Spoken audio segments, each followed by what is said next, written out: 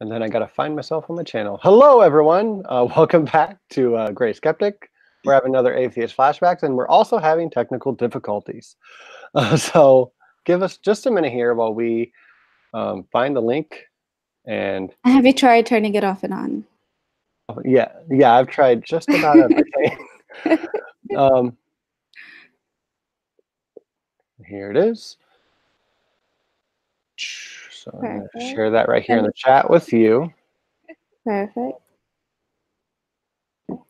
Did you get that? Yes. Okay. Cool. Perfect. I will tweet it out so we have more people signing in. Perfect. Cool. I will tweet it out so we have more people. Thank you very, very much. And I'm going to share it here in the chat. Sorry, guys.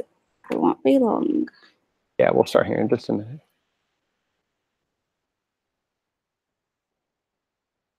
Done. Okay, and I'm also going to tweet it out. I'll just attach it to what I've already. Look at that. Look at us being so efficient. We're all on top of it.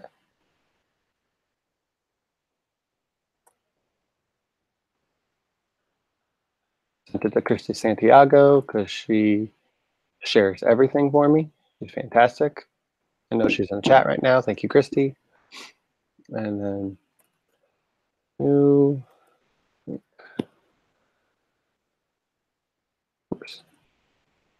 Enter doesn't work. And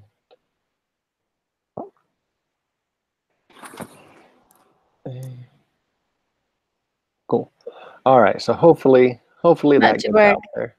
Yeah. And here, one more. So sorry, everyone. I hate setting up live because who doesn't? Does everybody know about the drinks? Because I was going to introduce my drinks. Oh yeah, please do. Okay, so most of them do. Okay, so I don't know what is happening, but I was told to have some drinks with me, and it's 11 a.m. It's 11:30 a.m. So I have rum, and then I have, what is this? It is scotch. Lovely. And then I also got juice. Very nice. Very nice. Depending on how we go, you know. Yes, I have my my skeptic glass here, full of amaretto. I need to print, you know, a T-shirt for my conferences. So I'm doing a Faithless Hijabi T-shirt. Well, this is a one-off T-shirt just for me, and if people like it, I'm happy to share the designs or whatever they would want, or just get them in order. The more people wearing it, the more word gets out there. But it's I'm still working on the design and the text, so it'll be nice. It'll be interesting. Yeah, that would be really, really cool. I'd even be interested in getting one of those. That'd be awesome. Yeah, it was it's actually a crop top. But oh, okay. That's all right. I'll rock that. That's fine. I'll try to rock that. That's fine. I'll try getting a size for you. That's fantastic. No, actually, I probably would still buy it. That'd be amazing. Okay, so Atheist Flashback. Zara, right? It's not Zara. Zara. Zara. Zara. Okay. We haven't even really had time to like introduce each other. I know. I know. It's been crazy. It has. So Zara. So you know, because we haven't really gotten a chance to talk. We only talked a little bit over Messenger. This is Atheist Flashback. So I am going to interview you as a Muslim, not an ex-Muslim anymore. Ooh. Ooh, yeah. So that's why you need to drink. Okay. Excuse me. So yeah. So if any questions are difficult to ask, or like we see you kind of like joke up, like, oh shoot, yeah, you can time out and take a drink, just or if you're just like fuck, if you kind of break character more or less, yeah, you take a drink, and it's not just because like we're keeping score. It's just because we keep it fun that way. Okay. There's no competition. All right, that's great. No, there's no competition. I mean, maybe at some point I'll go back and watch all of them, and I'll count how many times people freak out. I wonder what the winner gets.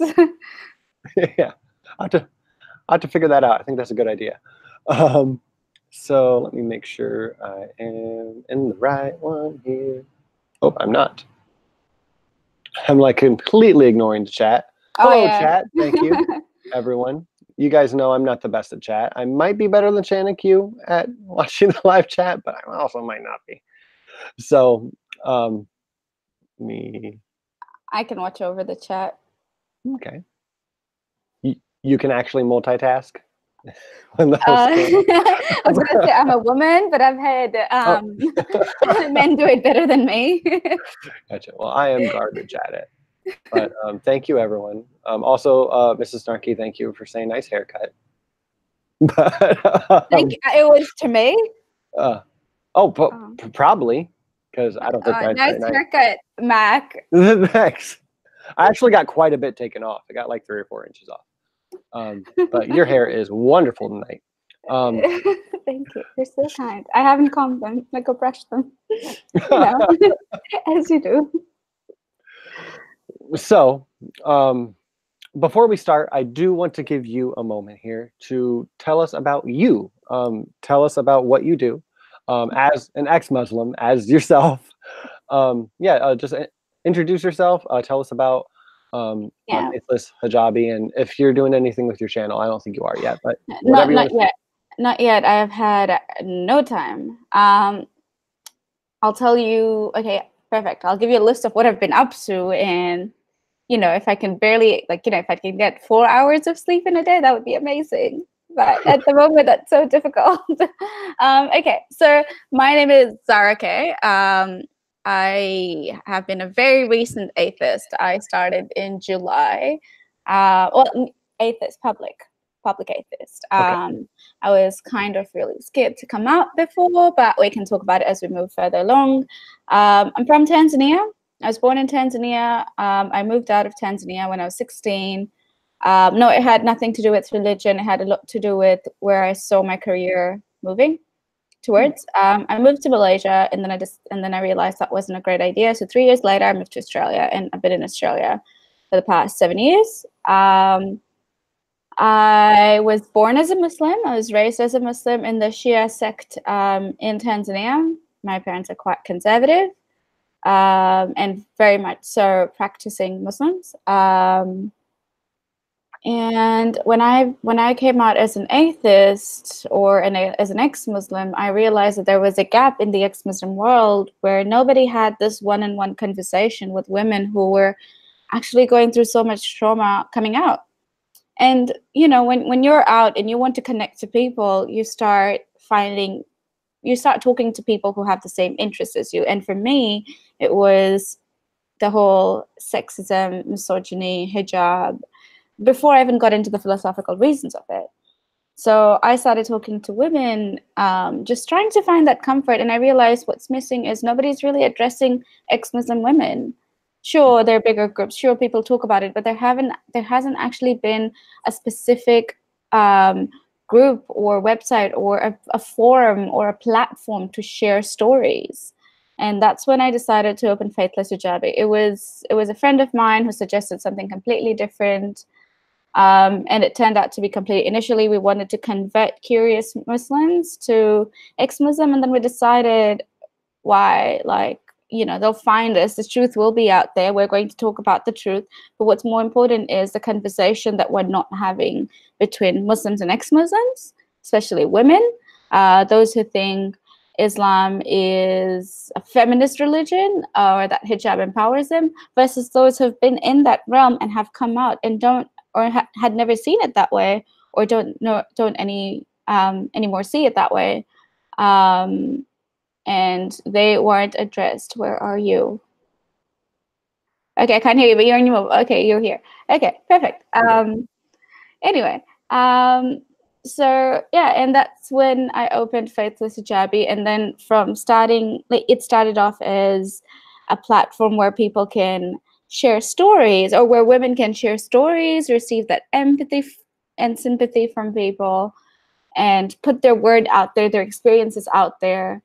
To now I'm working or trying to really work on asylum cases. I still have a long time to go because it is not a paying job for me at all. I am currently between jobs, and that's why it's really hectic for me to do conferences, faithless hijabi, asylum cases, look for jobs, and do a geographical location move. And that's not just from one city to another, but from Australia to somewhere in the UK. And it's all happening in 4 weeks. So clearly, sleep is a commodity.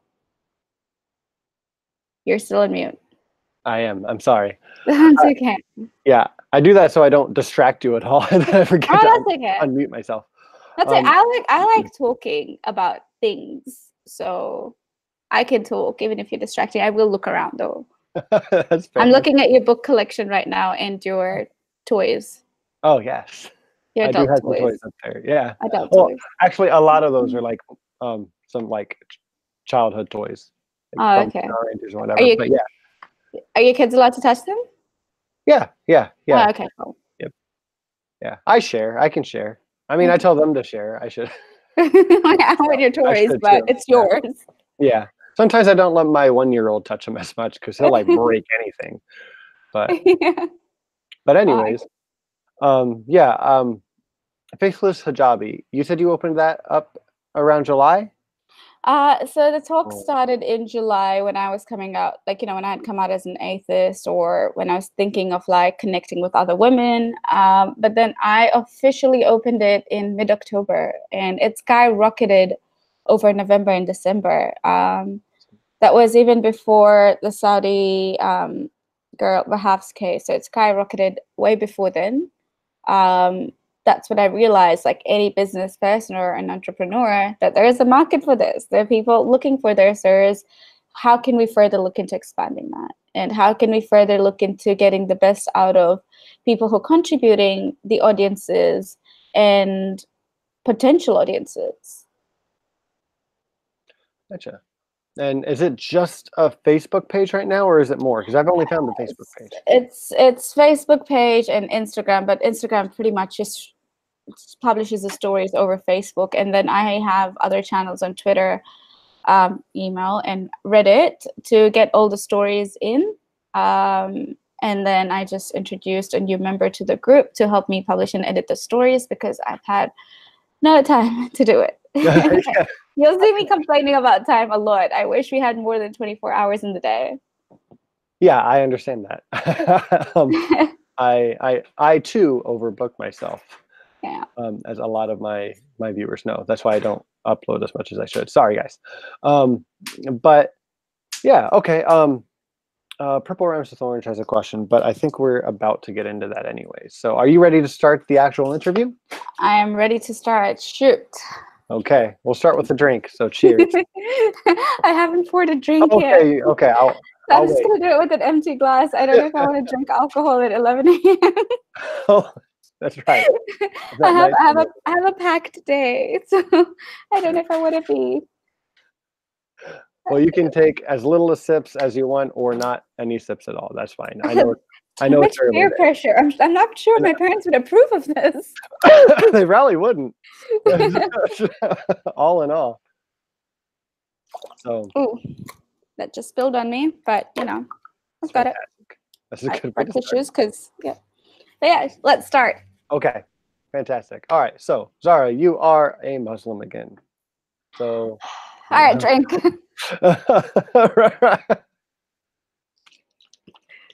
You're drinking for me. Yeah. Okay. First question I always like to ask is, do you drink? No. Neither have any of my family members. I don't know any of my cousins.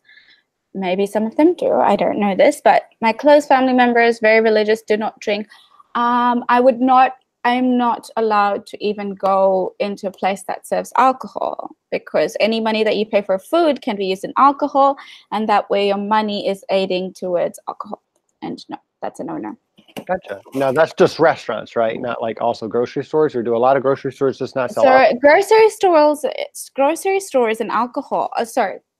Grocery stores in Tanzania do not sell alcohol unless you're an international store. But even then, it is fine to go to grocery stores like the South African imported ones or the expensive ones that rich people go to. So that is fine to do. But yeah, there weren't restrictions on it. However, sometimes me and my sister, like, it wasn't rebellion. It was just they have good food and it's halal food and we're not paying for alcohol. So there's no, there's no rationale behind not going to it. That makes sense. Okay, so first thing for everyone to know is you shouldn't drink if you're a Muslim. So if you want to drink, Islam might not be for you. Well, I am going to rebuke it and say there have been so many Muslims who have harassed me and said, you were never a real Muslim, and drink. So I wasn't a real Muslim because I prayed and I didn't drink, and I definitely did not engage in any sexual activity until like came out. But no, I wasn't a real Muslim, and I covered myself too for a long until I was 19. Yeah, but I'll let you ask that. Okay. Okay. So the next thing I need to ask, and I'm very curious, were you get the words right? Sunni, Shia, Shia. Shia. Shia. Okay, and then purple rhymes with orange, which is a question in the chat, was what is the difference between the sects? Now, there's at least 3, right? So I'll give you a brief history one-on-one as far as I can remember, because a lot of times you're not even taught this. It was only later on when I became an ex-Muslim is when I dug into it. It started off with the caliphate. When Muhammad died, there was obviously a political power play into who should be the caliphate. Should it be Ali, the son-in-law and the cousin of the Prophet, who apparently he had announced to be the one who would be the caliphate after, or should it be the companions who've been with Muhammad longer and know him longer and know the rules for a longer time and have been with him the longest? And that's how it all started diverging, and the Sunni and Shia titles came in way after. So previously they would only consider themselves Muslims, but but like different kinds of Muslims who believed in one another. The differences that we have is the way we pray. We have a concept of temporary marriage, which is very similar to a permanent marriage, the nikah, but Shias call it muta, where you can be temporary married. Well, you can be married to somebody for a specific time. And then after that time has passed, your marriage is over and you can renew it like a contract. Definitely has and can be used for prostitution. It's legalizing prostitution, and it goes the same way. The rules for men and women apply in temporary marriage and permanent marriage the same way. So if a woman is temporary married to a man, she can't temporary marry to another man at the same time. Okay. And if the woman is obviously married to somebody, she can't she can't be in a temporary marriage with somebody else. So men can though. I think the 4 wives rule still applies. So only 4 people. Okay. So is that widely practiced, temporary marriage? In my community, when people would get engaged, yes, because you're not allowed to hold hands if you're not married or even talk to each other. So my siblings who got married, just even to talk over the phone, they got engaged. They got temporary married after they were engaged. You're not allowed to talk. You're not allowed to talk in a non-professional, romantic way or anything in a friendly way to somebody who's not a mahram, a husband or a brother or a father and uncle, or a son. So yeah, in my community, it was. I've been a bit away from it for 10 years, but yeah, I think it is in Iran as well, which is the hub of the Shias. And the other differences are pretty much around how do you commemorate the first month of the first month of the Islamic calendar year, which is Muharram. Gotcha. And then how do you How do So you? Shias go all out there. They have melancholy like songs playing, and they're all sad, and they beat their chests, and they cut themselves in to feel that pain that the grandson of the prophet. So this was the battle that took place 1,400 years ago, with the grandson of the prophet fighting over why you shouldn't pay allegiance to somebody who did not consider themselves a Muslim but was still the leader of the time. And he took all his family there, and they got killed, and it's a sad story. But also I find it very interesting that it has taken so much effect in this day and age, that people literally would take a sword and cut their child's head for their child to be like sad about it. And if you Google pictures, yes, it happens on extreme basis. It doesn't happen everywhere, but I've seen it live. I've seen it in Iraq, Syria, Iran. I haven't been to Pakistan, but I know I've seen photos of Pakistanis doing it. I've seen young kids at the, like, by the age of, 7 or 8, like cutting themselves with like blades or something. So Google how Ashura is commemorated or celebrated within the Shias. It is interesting and definitely a longer story. Yeah, that's really interesting. A question on that is like, does anyone show you how to cut yourself so you don't bleed out? Like, do you just pick any spot, or like, is that talked about? So it's usually the men that do it.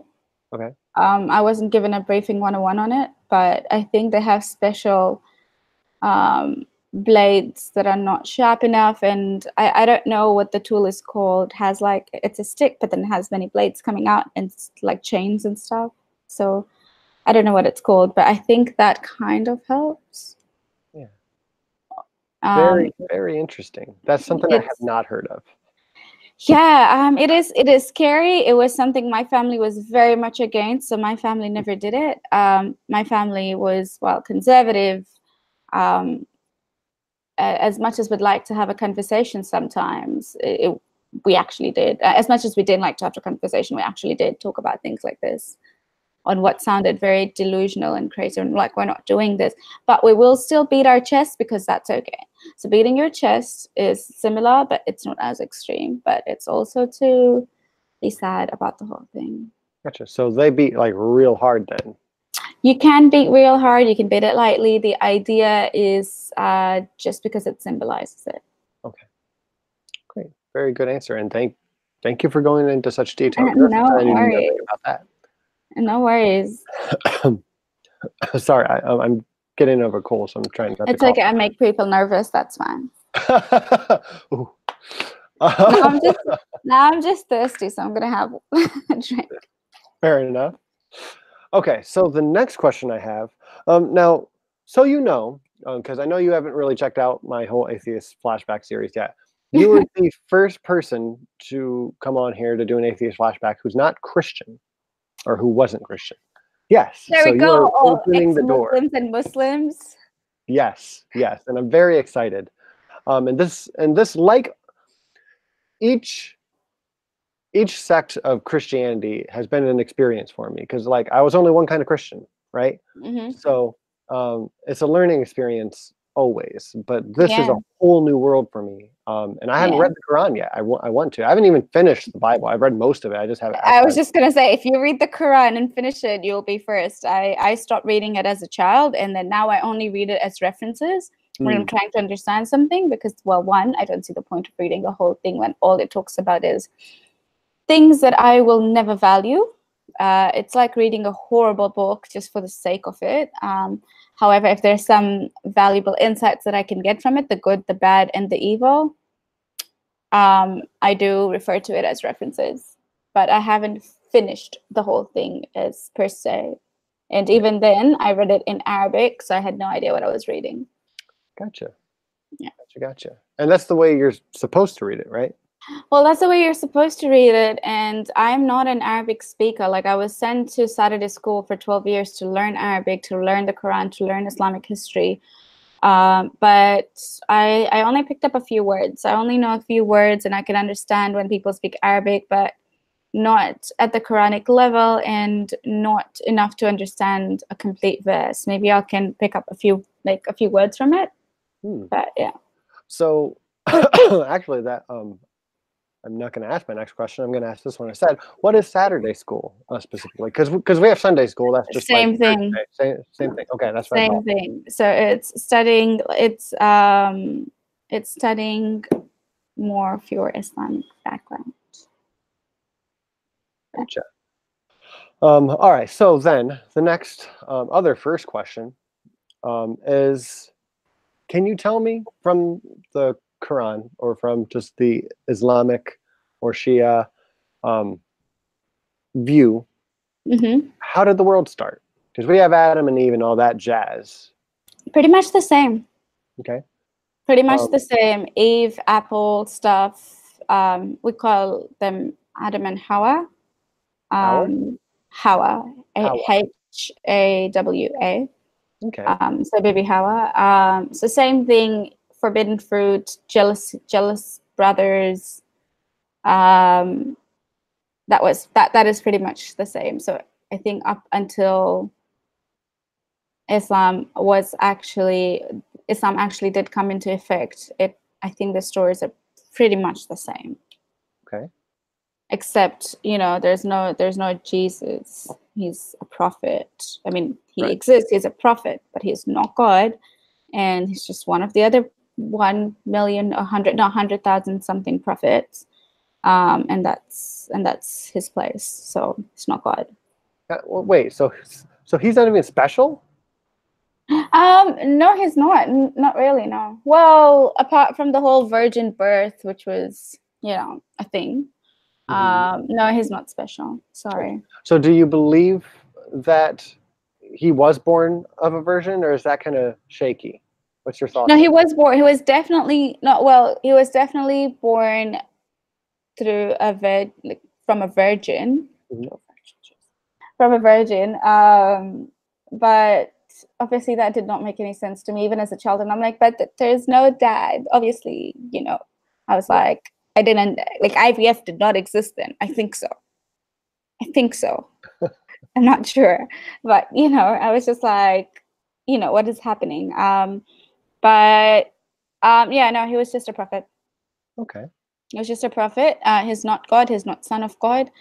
Yeah, that's pretty much how I was taught. And you need to respect other people's gods. They're not right, though. They're not right. You can respect a religion, but they're all going to go to hell. And you shouldn't have Christian friends or non-Muslim friends because they're going to... I don't remember who said that. Was it my parents, school teachers, or how it was communicated to me? But I always... as a child, you don't just come up with these things unless you've read them somewhere. But I was always skeptical of hanging around too many people who weren't Muslims, or even hanging around people who are from Sunni sects. Half of my friends were Sunnis, but even just being close to them, or most of my friends who were my best friends, we came from the same community, we came from the same, we went to the same school, and somehow instinctively we were just closer than people who aren't from the same community. Maybe because our families allowed us to be, or maybe because we had seen each other at the mosque, or maybe because we also hung out on Saturday school, or maybe because our parents really just wanted us to stay within that same group of people or the same idea of Islam. Gotcha. So it's really just the norm. It's almost unspoken. Yeah. Gotcha. So how much do you know of the Christian Bible? Enough to know that it's very similar to the Quran. I haven't actually read it. I remember having it in the hotel room, and I was like, so does that mean they want me to be Christian, or are they only expecting Christian? Why don't they ever have Quran here? Right, that's a good question. I was like, why do they ever have it? Why? Obviously, you're scared. I would think so, that people would abuse it, because there have been incidents. But the connotation that people would abuse the Bible is less hyped up than those who would abuse the Quran. Right. It's always surprising to me. It's always surprising to me. You go to motels and stuff, and I don't know where. I was in a hotel in Kenya, and they had a Bible, and I'm like, that's fine. I'm not offended, but Why is there no Quran? And now that I think about it, surely if they put Quran in hotels, they would, you know, if there were people who were bold enough, they would just not respect it as much. It's gonna keep it light. Fair enough. Yeah, and I think Christians really like they work on proselytizing. They really push it very hard. But so do Muslims. No. So do Muslims. Right. So I would say Muslims are better at this, and they have tactics, man. They're smart. They advertise it. Like if you look at it now, if a person's an athlete and wears a hijab, oh look at a hijabi athlete, and I'm like, woman, right? And I'm like, why can't you just call her a woman who's an athlete? Why does the hijab have anything to do with it? I'm like, sure, she has the freedom and the liberation to wear it. Would you say the same thing with for a person who is still a Muslim, still a woman, does not wear a hijab, and she's an athlete? Not many people do that. It's not as hyped up. Why? Like, there's so many questions that I'm like, what are you guys trying to prove? Or like things like the dawah tables. The dawah tables are like dawah is basically inviting people to the religion. So we have dawah tables where they educate people on Islam and how it's the right religion and the only religion and whatnot. And then there's the charity houses, the donations and the charity that my dad does, and that's amazing. And I remember, you just reminded me of one of this beautiful and fulfilling memory. But now when I look at it, I'm like, there was something wrong with it. Every Ramadan, so Ramadan is the fasting. I think it's one of the months. I don't remember. I think it's the 9th. It's a month of fasting. And every Ramadan or even other days, my dad is an amazing person. So he will cook. He's a chef. He will cook for a whole bunch.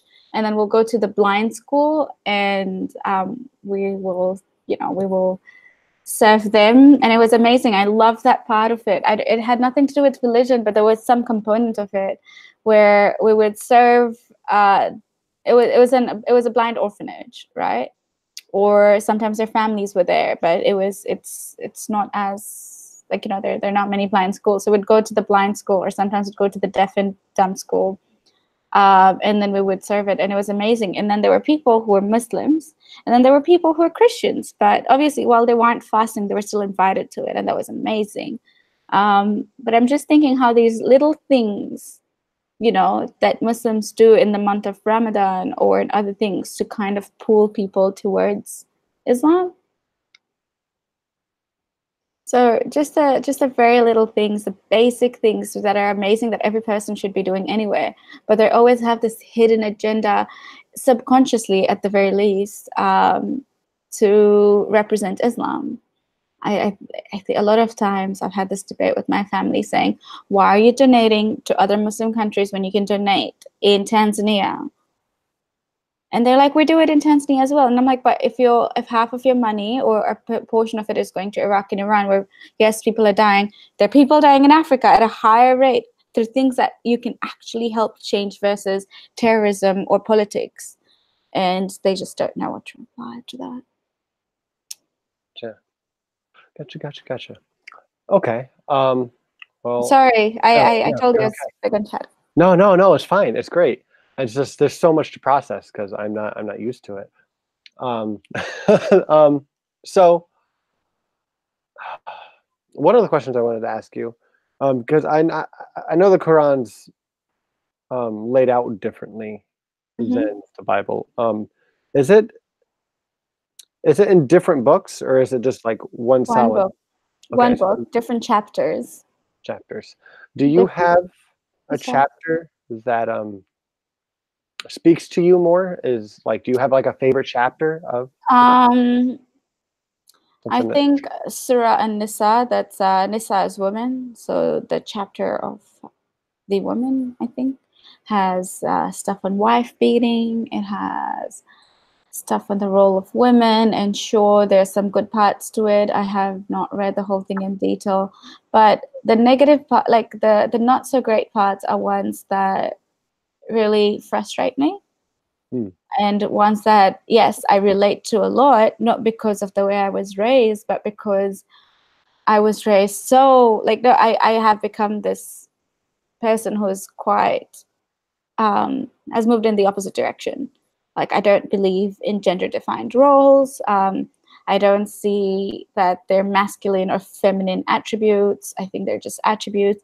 And you know, there's so much subjugation that happens in Islam, and Surah Nisa enforces or speaks about some of it, that I've turned out to be the complete opposite. So that's why when I read it, it's something that really affects me, especially like things like the wife beating and then not equal inheritance. I'm not sure that's Surah Nisa. I think that is Surah Baqarah. I'm not sure.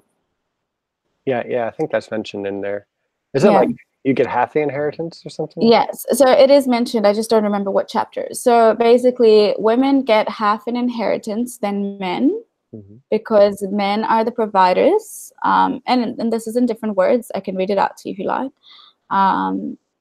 And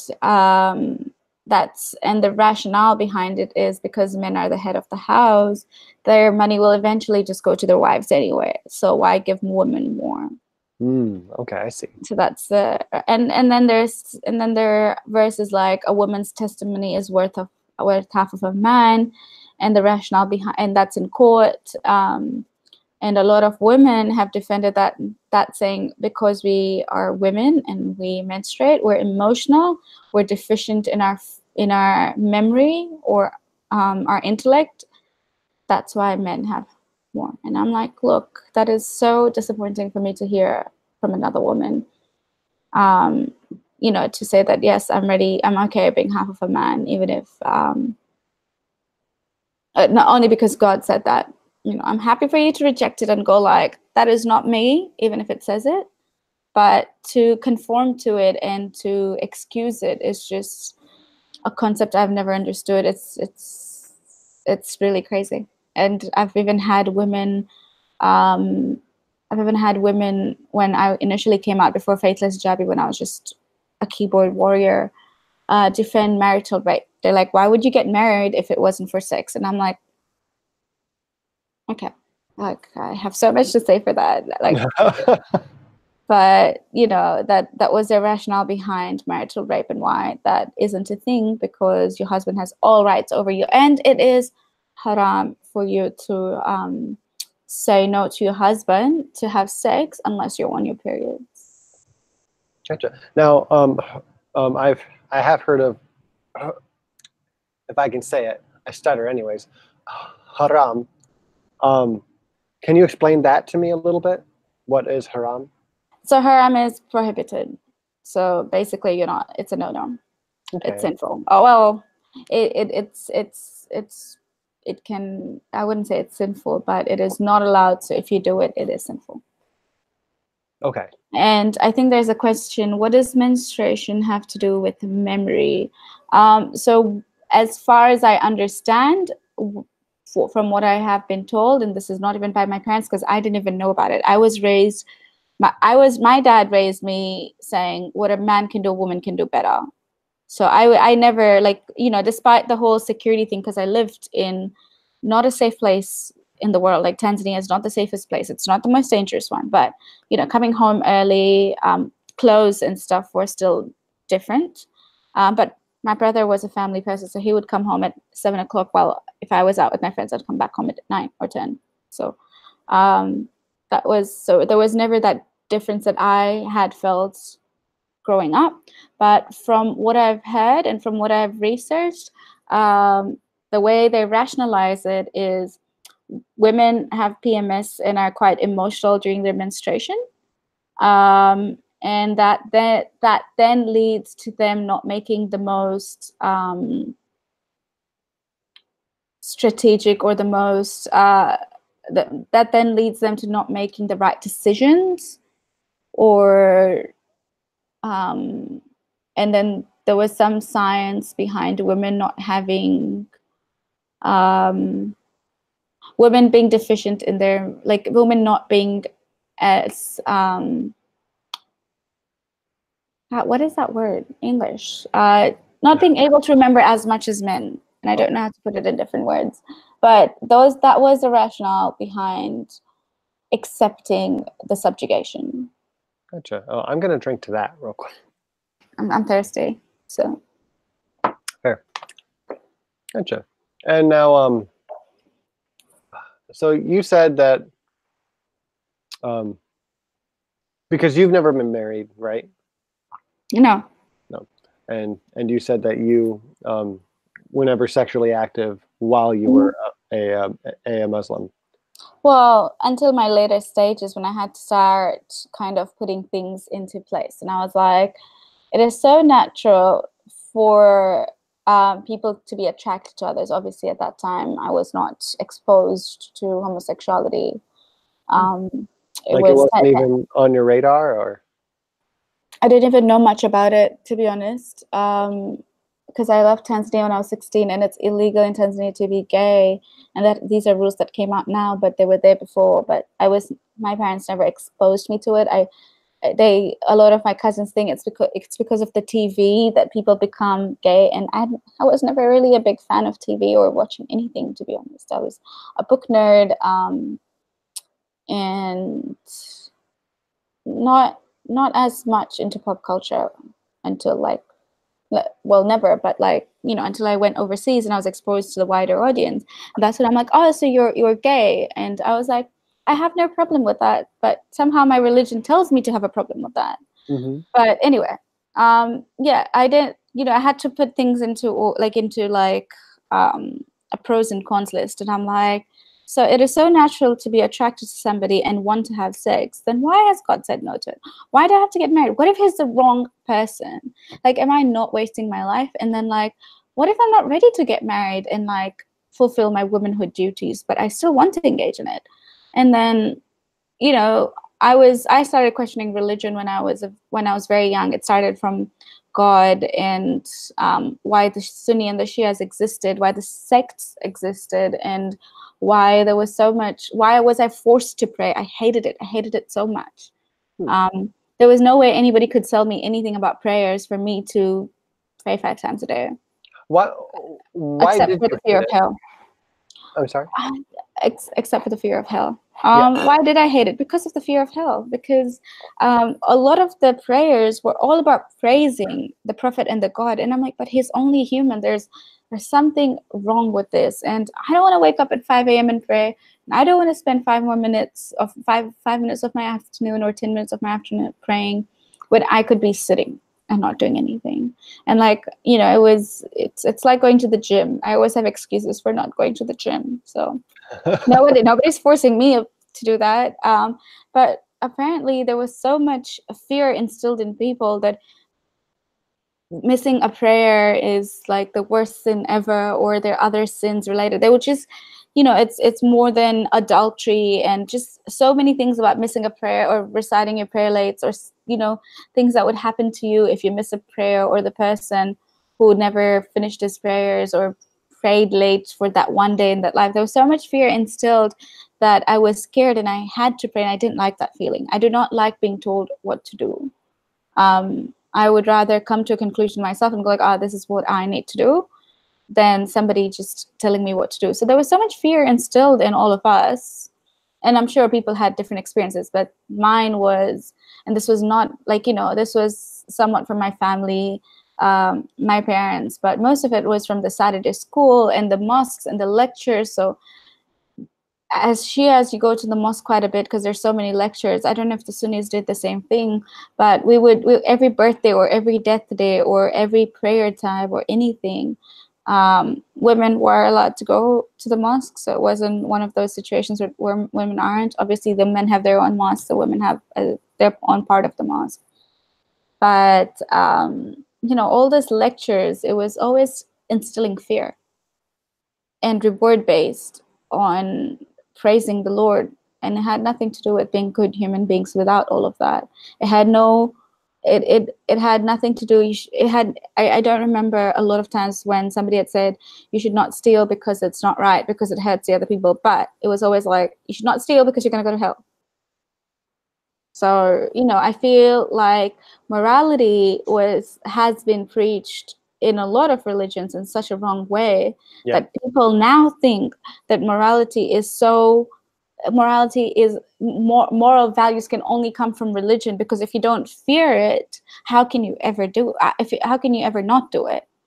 And it's such a wrong way to raise your children or to even think about things. Are you actually really a moral person if the reason you're not raping or stealing from someone is because you fear hell, right? I mean, there was I remember committing sins like not praying or gossiping was a sin as well. And I was like, and I'm not a big gossiper, but when I did it, I would feel so guilty. And I'm like, okay, cool. Well, there was a part of me that said, am I really going to go to heaven or hell? Like, am I really going to go to heaven because I've committed so many sins? Should I continue committing all the sins because I've committed so many? So it was never about me, like, it was never about me being a good person. It was always that fear of hell and heaven that was that pushed me away from religion even more. And that's why I think that's why I started digging into the more philosophical ideas of it after I, was pushed away by the anti-woman and the anti-gay concepts in Islam. Gotcha. What was your question? What was your question? A string to that. No, the question was, you can't remember. What is haram?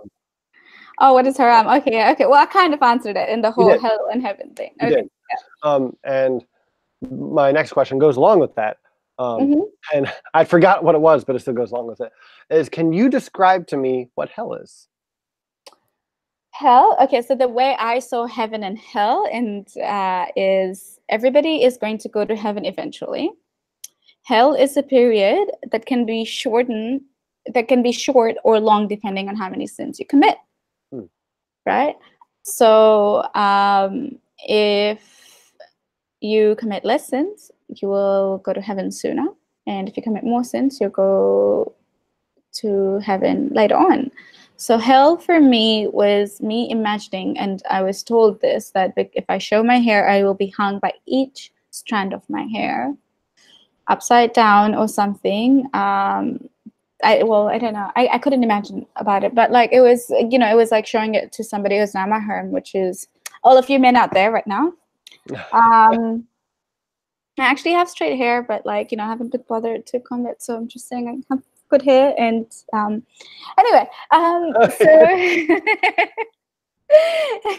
anyway, so there were things like the punishments in hell. Having your tongue cut off for gossiping, for backbiting, or for speaking lies. And there were multiple punishments which I have now erased from my memory because it was just horrific for me to think about. And somebody said, if you're backbiting, it's like you're eating your brother's flesh. If any Muslim has heard this, please +1 it, because I want to know if it was just me. Obviously some of these were just tactics to scare people, right? They were just things parents or people would use to put, to help people stay in line. But they were enough for a lot of people, and I'm sure we've all been exposed to different kind of fear tactics for us to accept it. So these were mine, the punishments in hell. Yep. So that's what I see hell to be, a place of fire. But maybe there's in my head I imagine hell to be I can't even think of a movie right now, but to be like a rocky cliff place with fire underneath instead of the water. And before you're dipped back in the fire, you have so many punishments that goes on depending on what you did. And then you're like, okay, cool. Your hair has been pulled for 6,000 years. You can go in the fire for 3,000 years while we wait for the next punishment. Oh, okay. Before a million years before you go to heaven. So. Oh, okay. So that's how I saw it. Long. That's how I saw it. Obviously, people have different interpretations of hell. Sometimes hell could be. I've been watching this TV show, The Good Place. If you haven't watched it, I've heard of it. It's really interesting. It's really interesting. My friends recommended it to me, but it's really interesting where the concept of hell isn't like fire and stuff. It was mental torture and emotional torture, and that is a really interesting approach to hell, to be honest. So I think it is, yes. yeah. So more in hell. Is Mhm. anyone in charge of it? And who is it? From what I've been told, the devil, so Satan, Shaitan in Arabic, who used to be God's son, and then didn't bow down to Adam, and then was then became like the bad person, He and didn't bow down to Adam? yeah, to the creation, to the human creation. Well, all angels did. Okay. So that's why human beings are so amazing, because even if God created angels first, they were all meant to bow down to this amazing creation that is human beings. Which, now that I think about, are we really amazing? Right. If we're killing other people, if like shouldn't God have known this? Right. And aren't we like all like imperfect too, and like we're all deserving of hell? Yeah, I know. Like And then even to his standard, why would he have his yeah, angelic perfect and, being? and then think about this, right? If Shaitan was who was an angel who became a devil because he didn't bow down to human beings. Why is he continuously trying to lure people into hell? No, wait. What I'm trying to say is, I think the reason people do bad thing is because Shaitan gets in their head, and that's how they. When I say they, and that's how I was taught to fear all of it, because obviously I'm driven by the devil if I do anything that's haram, because I'm actually following, and I'm not following God, I'm disobeying God like Shaitan did, and it is his doings, not my own. And that's really stupid, because then we're crediting our bad actions to a spiritual being. Right. And one thing that I don't get, I think it just adds to heaven, The hell. bathroom jinn, oh my God. The what? The bathroom jinn. So I don't know much about that. I don't know how he was told about it, but jinns are spirits Mm-hmm. in Islam, and I used to fear them so much. Honestly, the best thing that happened to me after coming out of Islam, like the very best thing, was not being scared of the dark and the jinns and the spirits and stuff, because those were things I could never control. Everything else I can, right? Well, to a degree, those are like supernatural beings, were things that I could never comprehend or control. So like I would go to the house and I'm like, is this house haunted? And for the longest time I thought my house was haunted, or something's wrong with it, or something died, or any nightmare I would get, I would substantiate it with, it's a spirit, it's something that I'm doing wrong. So yeah. Or So like, what? the best was when I was on my periods, my parents or people in my school, and like I don't remember all of the stories. Sometimes I'd like to think that my parents were really rational and they didn't feed all of this to me, because I love them now despite our differences. And it just puts me in such an awkward position to call them out on things. So I don't remember where it came from, but I was told to not go under the trees while I'm menstruating, because I am being vulnerable to I'm being vulnerable to being possessed by a jinn, a spirit. Gotcha. And now, specifically, in case I'm not understanding, what is a jinn? Is it just a spirit, or a specifically an evil spirit, or more specifically a super There duper could evil? be various. There could be various. There could be really good ones who want nothing to do with the human beings and they're really nice, or there could be really bad ones who possess you and make you do evil stuff or make you go crazy. It's like, have you seen the movie The Exorcism? Yeah. The Exorcist. The Exorcist. Yes. So yeah, that could be one of the bad ones, but there could also be good ones. So just spirit Very nice. is a Spirit. good. Yeah. Yeah. Okay. Awesome. Okay. Um, I could question you forever because this is a super fun talk. um, but I do want to give you, I want to just ask a couple more questions, and then I want to open it up for questions from the chat Sure. specifically. So I want to know one of my favorite things to know about any sect of religion or any religion in general is, what do the end times look like? Because we have Exodus in our Bible, in the New Testament. What do you have? For the Shia sect, it is the rising of Mahdi, or the appearance of Mahdi. So Mahdi is the final 12th prophet, and he has been in hiding ever since I can remember, 1,300 years, I guess, 1,000 something years. And he will come. I don't even know how this human being is surviving. So he has been in hiding, and he will come. He will appear at one of the religious sites. I think it's Israel, somewhere in Israel. And that's where he will appear. And he's going to take over the world, and he's going to kill all the non-believers, and there will be good Muslims and bad Muslims, and only a few good Muslims are going to come to heaven with him, and all the other bad Muslims are going to be, well, defeated, like me. Like you. Well, I'm meant to be a Muslim right now, right? Right. One has alcohol in her house. I can't pray here. Yeah, so you're not going to any good place. No. But well, first I said Exodus and I meant Revelations, so sorry everyone. Two, you said who is coming back exactly? Mahdi. Mahdi. Mahdi, M-A-H-D-I. He is so the way that Ahlul Bayt is the family of the Prophet. So I know there's so many Arabic words, and then I come out with my Arabic accent. But I just don't want to sound like a person, like an English person trying to speak Arabic. So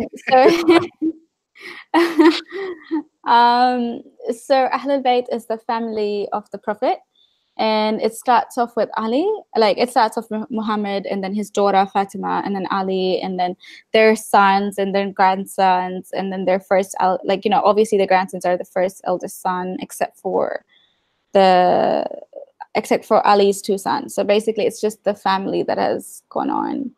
And obviously, they've had multiple wives and multiple kids, but I think only one person becomes the imam or the leader.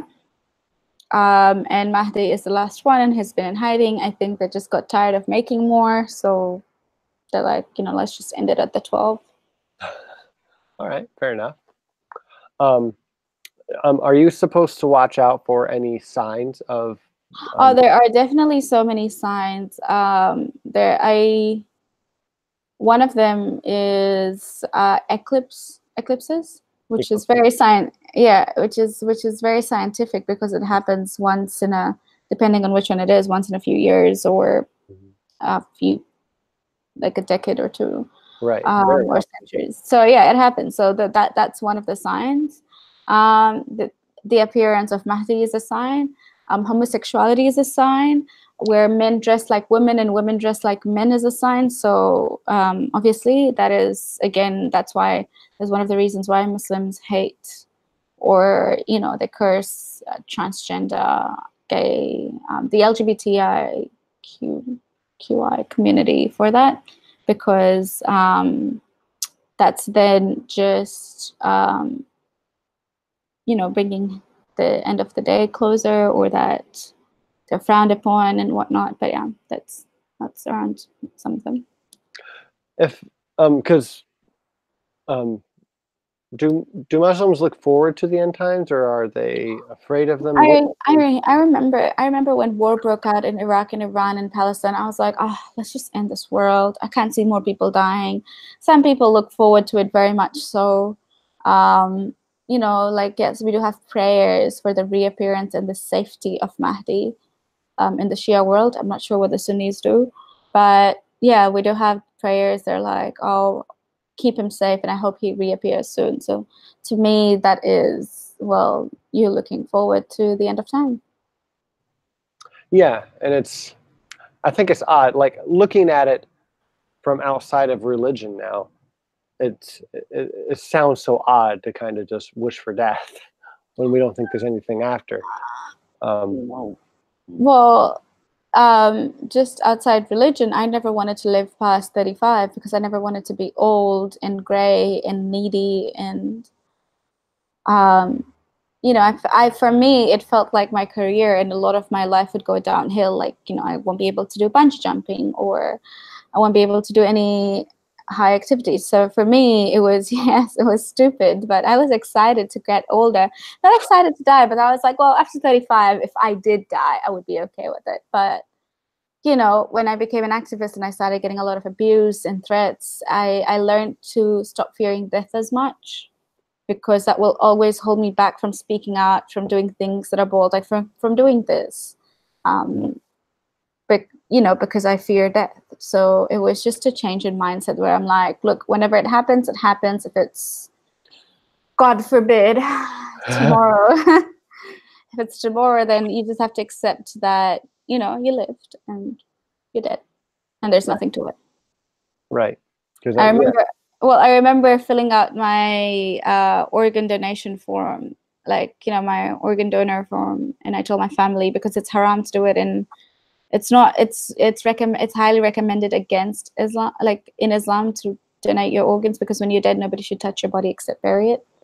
And I remember telling my family, and they were so upset about it. And I'm like, why? But I'm dead. And like, you know, I'm mad at, like, there's no point in having my body buried. Like, might as well just give it to science and like my eyes to somebody who can use it, or however, whatever they want from me. Like, what's the point? People should be doing that anyway. There are people living, breathing.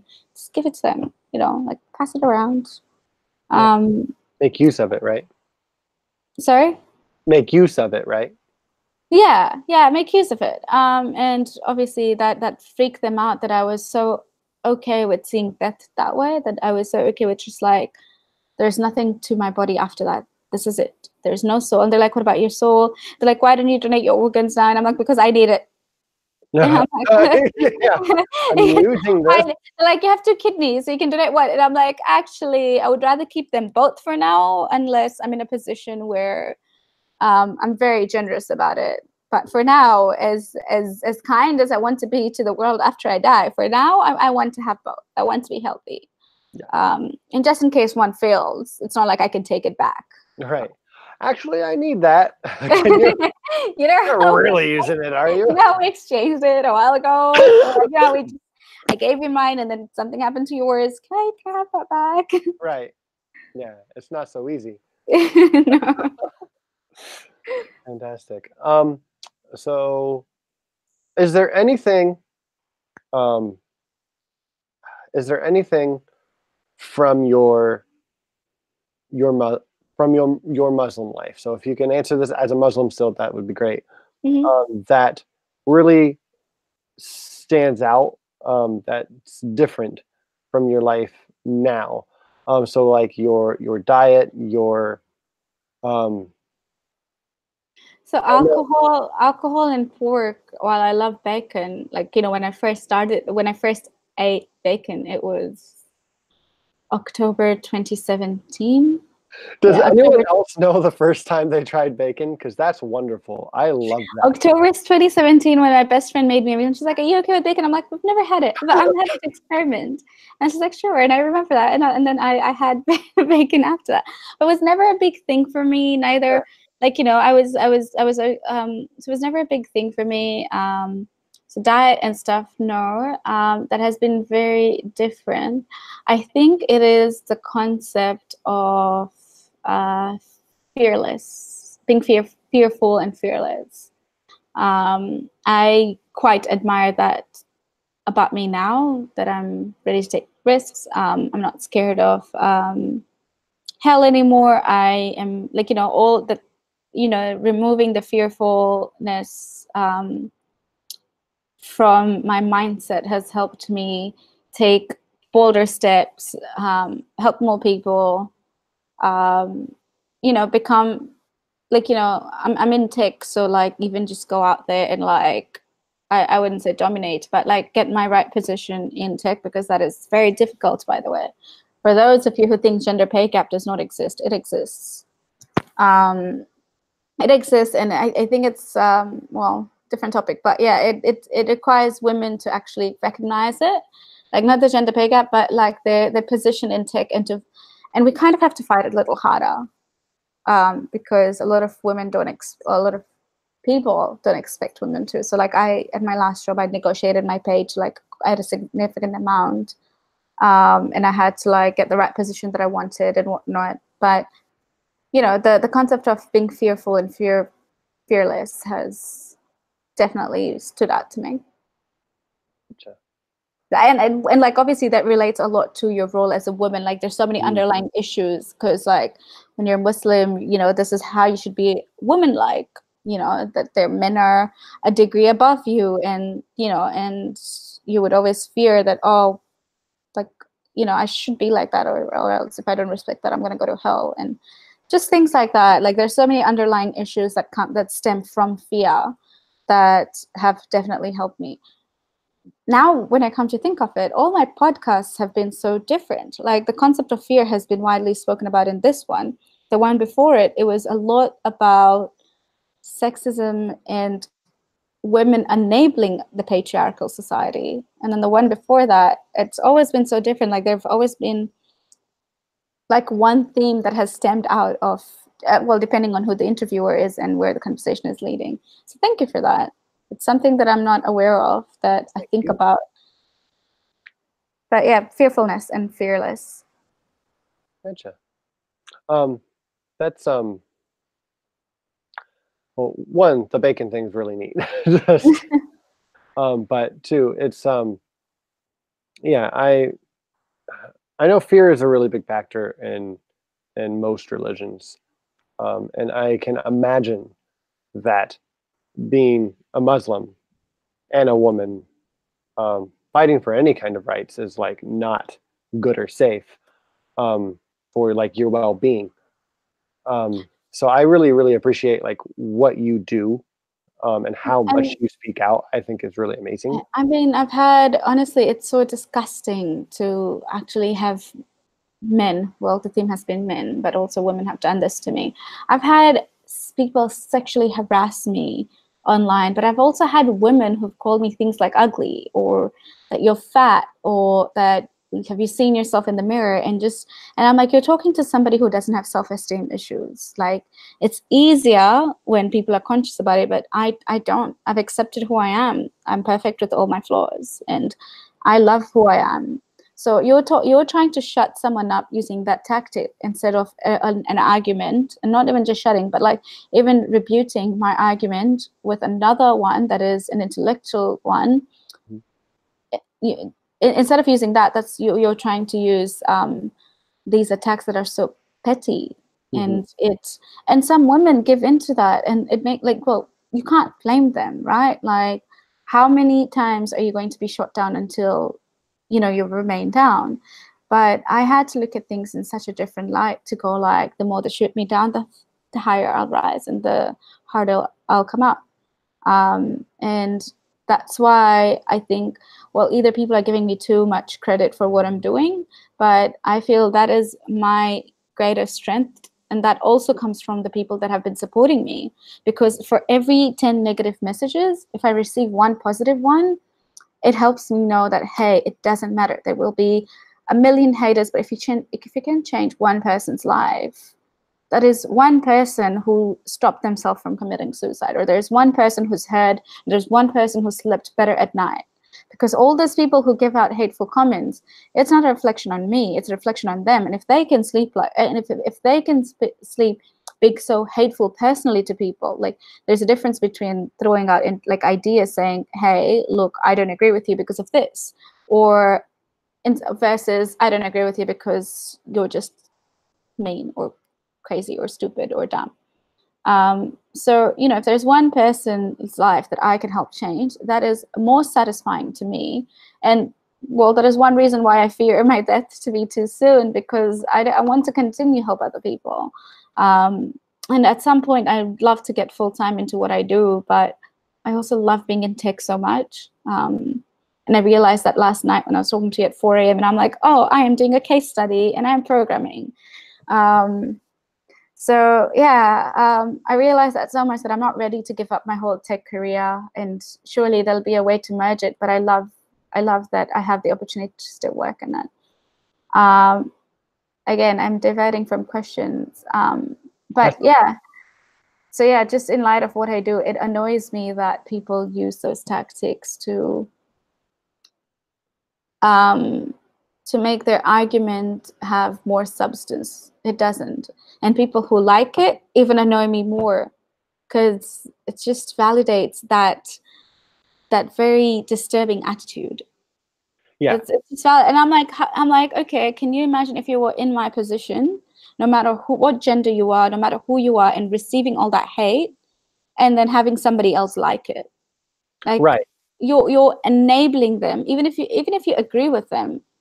But even if you agree with them that I should not talk about Islam, that the fact that you're liking an argument like that just makes me think that this is why they continue doing. And some of them are women as well. I've always believed, and my mom and my parents have always told me that women lift other women up, right? You should never be, everybody should lift everyone up.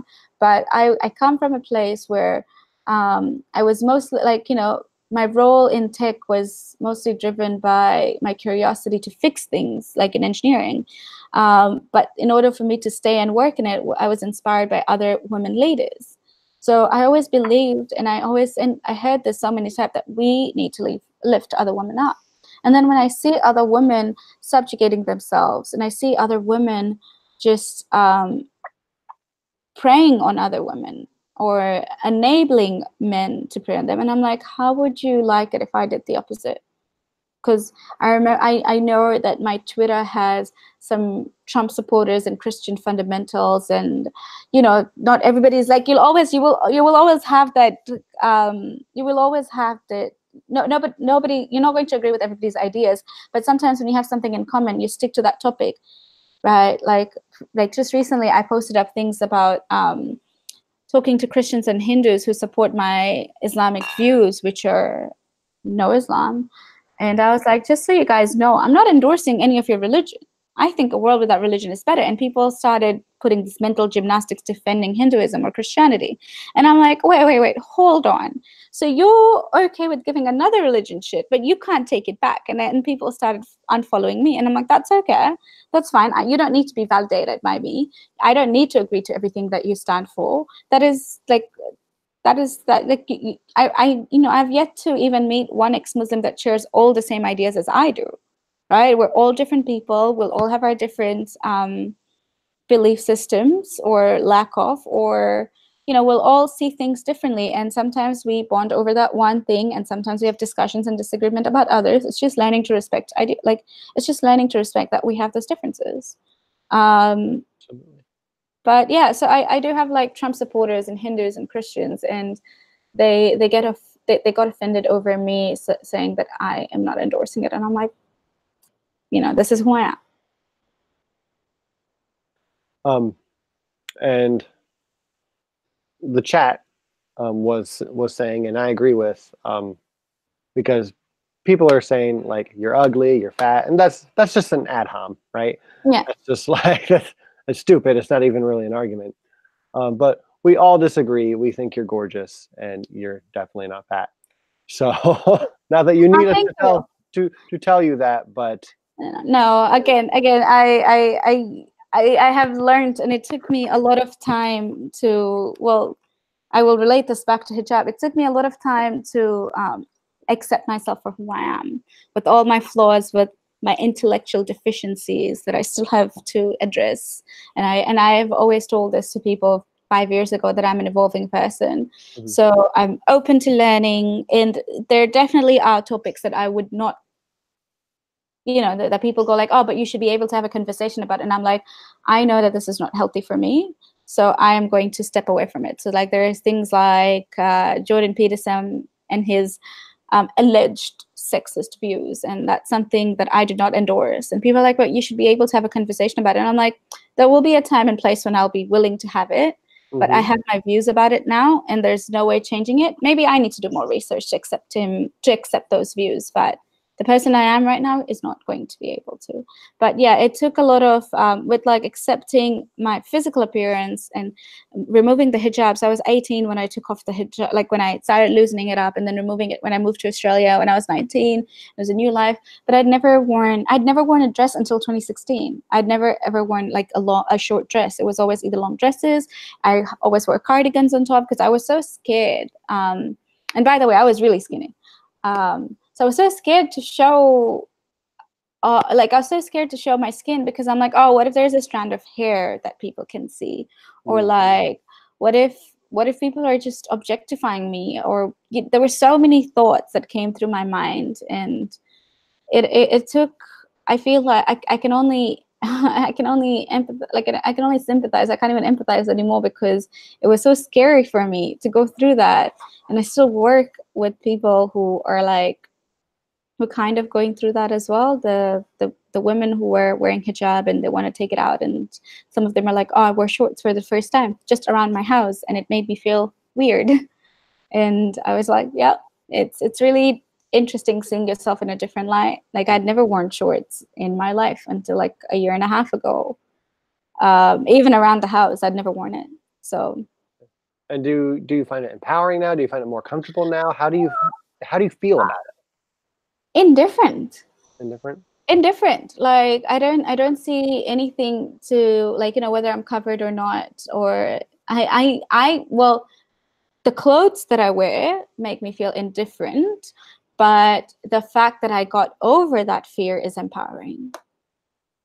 So be it, you know, I remember when I took off the hijab in Australia, and my mom's like, oh, I know you're moving to a Western country and it might be hard because people are going to be racist. And I'm like, Mom, if you know me at all, the only reason I would wear a headscarf in Australia is for exact that same reason, for somebody to be racist and for me to call them out on it. Like, I love challenging ideas. I've always been like this. Even when I was a Muslim, I would challenge atheist ideas until 2 years ago, until a year and a half ago, when I was in that self-denial. I remember talking to somebody, who's a journalist, and I said, you can think of atheism as a religion as well, if people want to believe in what they want to believe in. And he just went like, that's all he replied. And then I read back to that conversation, and I was like, I changed a lot, and a lot of it had to do with letting go, because I was trying so hard. You know, being a Muslim by name, or even being a Muslim, is so much easier than coming out, because everything else follows it. You know, I could always be a Muslim by name and do everything else, but not question the belief, and it would be so much easier. But it was very interesting to how much I had changed. Are there any questions for me? I know there were some. Yes, yes, there were. The first one, real quick, and also before I get to them, thank you for sharing so much so far. This has been a really wonderful conversation. I really like talking to you. But I think everybody would agree. I think they would. So the first one was actually by Vibrantly Brantley. What does she think about people burning the Quran? I had a similar question from girls in the US who peed on it. Okay.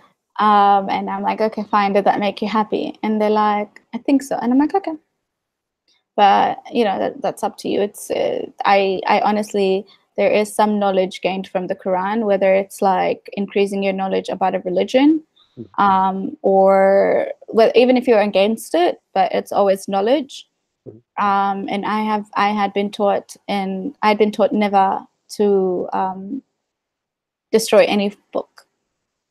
Gotcha. Right, never to destroy any book. I mean, surely somebody can give me a Quran as a present, a translated one, and I would appreciate the thought of them giving me a present, and I could always use the Quran to increase my knowledge about Islam even more. Right? You don't need to be a Muslim to know about Islam, and you don't need to be a Muslim to speak against it, and you don't need to be a Muslim to read the Quran. You can always read the Quran to, I would say, to serve your narrative at the very least. So burning the Quran, one, you know, not great for the environment. If you want to discard it, discard it. One, it's also too much effort. Like, why? It's just too much. Like, I remember throwing away some of my religious books, and there were things that I could never see on the floor that I would pick up and kiss because this is how you do it, because you feel so guilty about like them being on the floor. So maybe it's a bit of conditioning that I have, but I have thrown it away. I just don't see the point of going all the way and burning it. Yes, I understand that you want to aggravate people. That's okay, do it. If that's your tactic, and I have done things very similarly. I will post up things and like quotes, like hard on, like, you know, hard,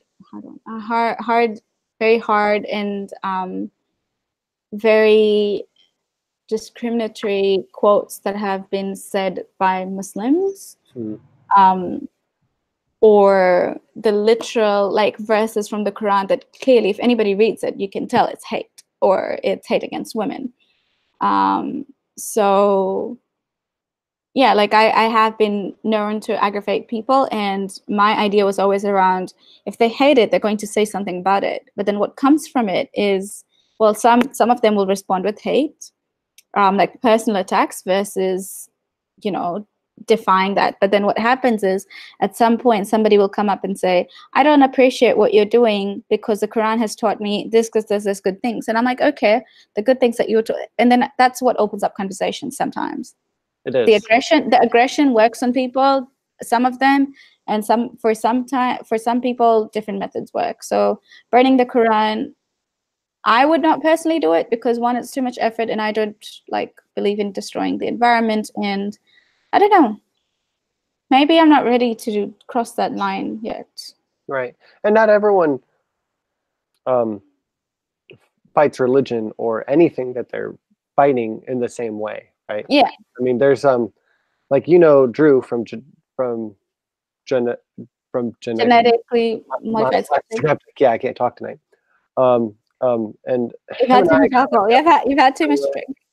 Not yet, but we have a similar way of going about fighting religion. But Godless Engineer, on the other hand, has a completely different way. It's much more aggressive. And R and Ra, there's so many different ways to go about. And it works. Honestly, it works for different audiences. It works for different people. And when it works for me means that it sends a message across in any form. And and it really surprises. Well, my Twitter was banned recently because this guy started. Well, one, he comes on my wall, and then, you know, he's like, stop talking shit about my religion. I'm like, you don't have to see it. That's not your religion. It's an ideology. Like, it's up to you. I don't come on your wall and start like rambling. I should. You're allowed to free speech. That's fine. And then he just started harassing me, but be it like, you're dumb or whatever, and like, you'll burn in fire, or comparing me not wearing, or women not wearing a headscarf to being naked and whatnot. And then I said and then he said something about being a kuf. Not for some Muslim men. Right. Not for some Muslim men, and the keyword some. Some. The reason the reason I use some is because my family is Muslim, and for me to put a blanket statement on like my brother or my dad is crazy, because my brother and I have recently become very close, talking about things like I'm trying to open his mind up, not to like atheism or anything, but to like he didn't particularly see women as half of men, but he's now learning to admire women who are not dependent on him. So he tries making, like, you know, he's trying to teach his daughter to be more independent, and like, you know, encouraging education. Which when I had finished my bachelor's and I was doing my master's, he was like, "Why are you studying? Like, it's not going to help you. You're just going to come back home, or you're going to get married." Or, you know, he never really said that. He's like, "It's good that you're studying," but my mom had said, "You're going to get married and have kids. Why are you studying?" So I'm trying to slowly open up that conversation and know that there are forms that they can change. So the reason I say some is because I always put into consideration that the closest people, the people I love the most, are not all terrorists, despite, like, they're not terrorists as, you know, people think that all Muslims are terrorists. I have to be very careful with how I project Muslims versus my opinions against Islam, because I still have Muslim friends, and I still, like, you know, I still love you as a person. I still respect that you have a belief. I don't have to respect your beliefs. Right. You know, I respect that you want to believe in something. I respect that you want to have a choice in that. And I respect that you have a choice in that. Some people don't, right? Some people don't have it. So I always use some, but back to the Twitter thing, this guy was very abusive, and he said, all kuffars are going to go to hell, you're all crazy, or some vague thing. And then I said, better to be a kuffar than a Muslim man who harasses women, or an imam that molests children. Right. All facts. And he reported it, and Twitter banned me for 12 hours, which is fine. It's 12 hours. At this point, I don't even want to use their platform, but I feel like I need to kind of listen. But it's just like, I actually emailed them and they didn't even respond to it. I went like, you're banning me on that case, which is a fact. He harassed me. Look at his other tweets. They didn't even, like, you know, if you're going to ban somebody based on one tweet, look at their other tweets. Look at who's complaining. Look at what made them, like, I know you don't have a lot of work, but if you're a corporate, or like if you're a social media that is encouraging free speech and not hate speech, then you need to have better policies in place. Like, dude, hire me and I will lead your whole team. Yeah. Sometimes I once found a bug in somebody's, like, an Uber website, and then I told them, if you're looking for somebody to work for you, I can lead the team. You know, I can work that. Yeah. And I'm just like, but so yeah, it was surprising that Twitter did not ban him, and I even reported it on my Twitter. So if you guys are on Twitter and following, there is I don't mind being I'm tolerant to all the abuse now. Like, it doesn't affect me. But I saw the way he spoke to other women, and like, that is one of my biggest, like, it's a big sensitive spot for me. So him just saying that you're a dirty kuffar, or like you're all gonna go to hell, it's fine, you're entitled to your opinion, but come on, stop abusing people. Like, that's not nice. And sometimes, and I think the worst I have done on Twitter was tell somebody who was 21 that I think that I even said this at the risk of sounding very condescending. I remember the tweet, you're still very young, and you have a lot of life experiences to learn, and from what I've gathered from your tweets and other people that have spoken to you, you're not listening. And I feel like that will come over time. So it'll be interesting to have a conversation with you in a few years to see if that has changed. And he just went like, my age has nothing to do with it. I'm like, I get that. Like I said, at the risk of sounding very condescending, and I don't mean to put you down, but it is something that I've noticed. And age sometimes has a place in it. It comes with like life experiences. It comes with exposure. It comes to how much, like, you know, when I was younger, I used to be very self-centered. Like, I didn't, like, every other problem in the world was somebody else's to solve, not mine. So now I've changed. Now I'm like trying to help in very little ways that I can. But age plays a factor in it. It does. Absolutely. It is a factor. Yeah. We'll go ahead and we'll try to speed through some of these questions so we can get to them all. Sure. I don't want to go too long, just because less people watch, the longer it is. And I want to make sure people get to hear you. Casey DeGrave asks, how hard was it to come out as an atheist to your family and friends? Never really came out to my friend. Well, I didn't have, when I moved to Australia, I tried not having a lot of Tanzanian friends. One, there aren't many. Two, I really wanted to integrate. I wanted a new social circle. So there were some Muslim friends of mine who are still here, but I had a lot of friends who were free thinkers, open-minded, because I could actually have a conversation with them. So to my friends, it felt like I didn't even have to come out. They just saw me start challenging ideas on Facebook and Instagram. But to my family, before I even came out or anything, I was like, I remember, well, my niece passed away January 2017, and that was a difficult time for all of us. So it wasn't great news to tell them I'm falling out of religion. So I waited for a few months, and then I realized that I am just getting suffocated if I don't tell them. And if I'm going to come out public at some point, I think they should learn to accept it first. I told them first, and they're like, what do you mean? You like don't believe in God, like, at all? And I'm like, I think I'm falling out of it. I don't see God. I can't. Nobody can prove him to me. It's not happening. Like I have no. They're like, but do you still consider yourself as a Muslim? And I'm like, no. So it started off when I stopped accepting Islam, and then the idea of God just broke down. Like I wasn't even spiritual. So to my family, they were, for the longest time they were in denial. But then they learned to accept it, and they're still learning. I will do a YouTube video or channel, like a 30-minute thing on acceptance, bridging the gaps between relationships, and just from my personal experience and how my family was in denial, pushed me to pray, sent me forwards, just tried debating me, to then going like, what you say offends us, but if it makes you happy and you truly believe you're doing the right thing, go for it. So from coming from one end to another, how I learned to navigate through things, and how I talk to other faithless hijabis or women that come to me, and sometimes they're young and sometimes they're old, and I always talk about acceptance. So I will do a podcast on this. I'm not going to spill it's too much of it, but it wasn't that it was difficult emotionally, but I had no physical threats to me, and I was lacking about a bit of emotional support from my family. But I had to get over that by, I would say, being dependent on the right people for that support, which are my friends who would accept me for who I am, and they happened to be all atheists, who didn't care if I was Muslim, really. Even when I was Muslim, they didn't really care. They never saw me as, like, it was never a barrier. But now my Muslim friends see me as like a different person. Like they're like, oh, she's an atheist. She's like, it was never the other way around, where they went like, oh, she's a Muslim. They'll still talk about God and religion, and sometimes like, oh, I agree with you, even when I still was a Muslim. So it just shows how different people's priorities are when it comes to religion. It really does. It really does.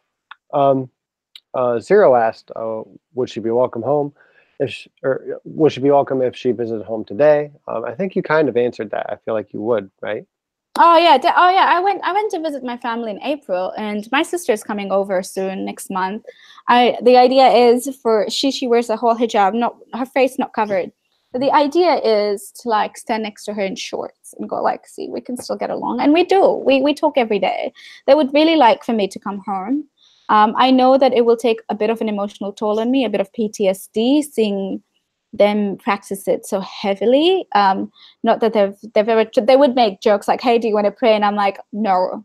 And I should take it lighter than I do, but I lightly than I do. But it's unfortunately, it doesn't work out every time. Like sometimes I have to be headstrong.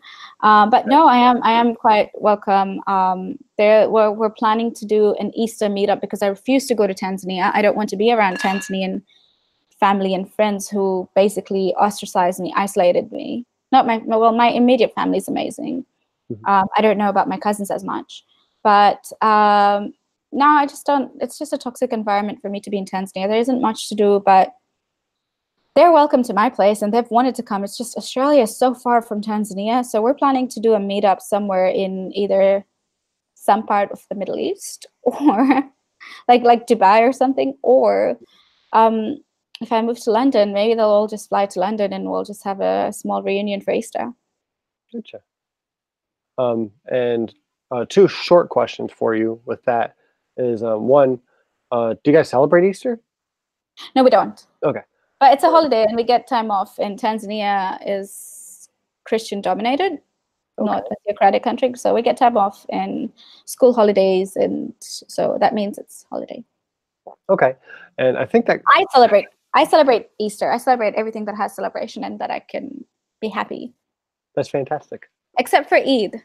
I'm still learning how to accept it. Eid? Yeah, okay. So Eid, if you don't know what it is, it's celebrations. There are multiple Eids, but one of the big ones is the day after the month of fasting, after Ramadan ends, the month of fasting. So it's a happy food, people kind of day. It's celebrating that you're not fasting anymore. Yeah. But also marking the end of the very prestigious month. I'm still learning how to celebrate it because I don't have a lot of Muslim friends that would want me there. So unlike my Christian friends, and I celebrated Christmas amazingly. They were religious, but they didn't really care. And that, you know, when they were praying and they wanted me to hold their hand, I'm like, fine, I'll do it. Like it's a little different for me, but if it means that much to you, I will do it. I didn't have to pray. I know that I have to conform to it, but I had to, like, I was there. So no, Eid is something that is so difficult for me to have the right people to celebrate it with, because it's like, you know, sometimes you just want to be around that same food that you had at home with friends here, but you're obviously not going to get invited to it because you offend them. So right. Christy Santiago has a question for you. It is, what is the most rewarding moment since you've become an activist? And I'll let you know something about her real quick. She became an atheist about a month, I think, before you did. So you guys really? are actually about on the same timeline. The most rewarding is, well, when I first started, I had no idea what I was doing with Faithless Hijabi. I didn't know what was happening. I was unemployed like I am right now. But I was unemployed and I was looking for a drive, and I started Faithless Hijabi, and then I got so much backlash for it, so much. And not for Faithless Hijabi, for coming out. But then when I started Faithless Hijabi, somebody, you know, a few people wrote to me. They're like, thank you, you saved my life in a way. And then I'm like, how? Like, what did I do? I want to know what I did, because all I did was what any good person should do, is listen to you. And any good friend or any good family member, or like a family member should do, or any friend should do. And she's like, no, apparently they don't. It's really hard to find people that would understand. And that was the most, like, you know, the first few messages. And one of the other rewarding part was when I came out as an atheist, I'm still mentioned on Saturday schools. Don't be like Zara. Really? Yeah. Interesting. So I find that very rewarding, that I'm challenging things that, you know, people thought that they could shut me down by attacking my family, and they have. Like, they verbally have, they have harassed my family online. Like, you know, my family kind of feel a bit isolated, and I feel sad for that, but my cause is bigger than this, and I feel horrible that they have to go through this. And that's why I tried cutting things off with them, so that way I'm like, that way you can tell people she's not in our lives. My family is like, you're more important than anything else. So it's good that you have that kind of support. Yeah, so, you know, it was like, you know, I want to help my next video. I want to help the next video to help Muslims and ex-Muslims bridge those gaps, despite differences and despite having different values. I think we can always find a common ground to be nice to each other and to make other people less miserable. Right. Yes, and I'm not going to make that a bigger topic than I should get to more questions. But yeah, I'm excited to see you have more content. I'm very excited for it. I'm really camera shy. See, this I can do. Maybe what I should do is I should have you and just record myself talking about it. There we go. I can't talk to myself, and I'm like, what am I meant to do? Am I like, do I look at myself? Like, how does this work? Yeah. Well, we can talk about that after the show a little bit if you want. Yeah. I can give you some pointers, or we can just set something up, and I'll be right here watching it.